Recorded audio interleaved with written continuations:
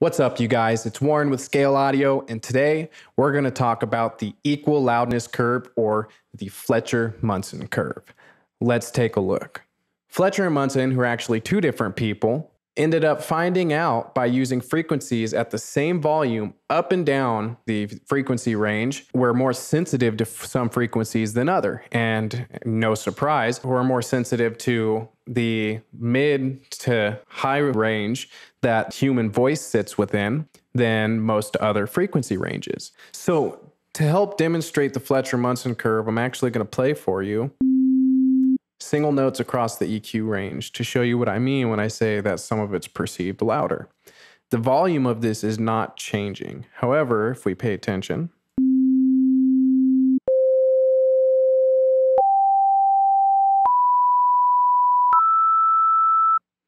we'll notice that as we get higher into our mids here, we get this really strong and harsh, louder volume being perceived and coming through our EQ here.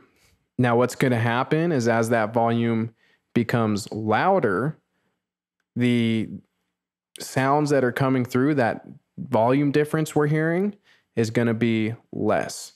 So instead of blowing your ears out, I'll turn it down and we'll see that it becomes more.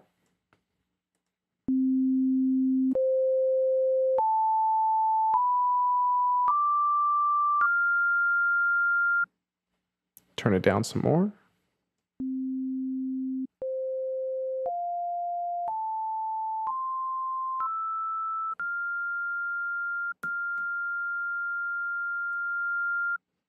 Right? Here's how that affects your mix. When you're mixing, if your volume is loud, you're actually going to hear more high end and more bass than if your volume was low, because we're sensitive to and we pick up that mid range.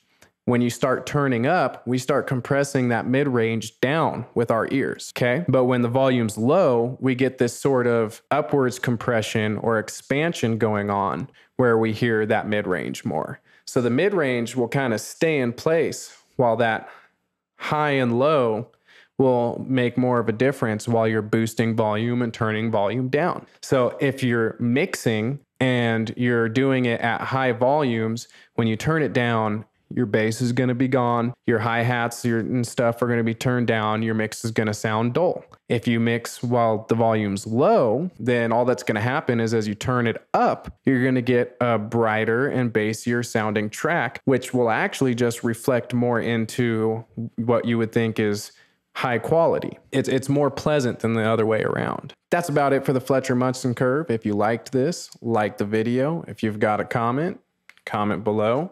And this is Warren with Scale Audio, and adios.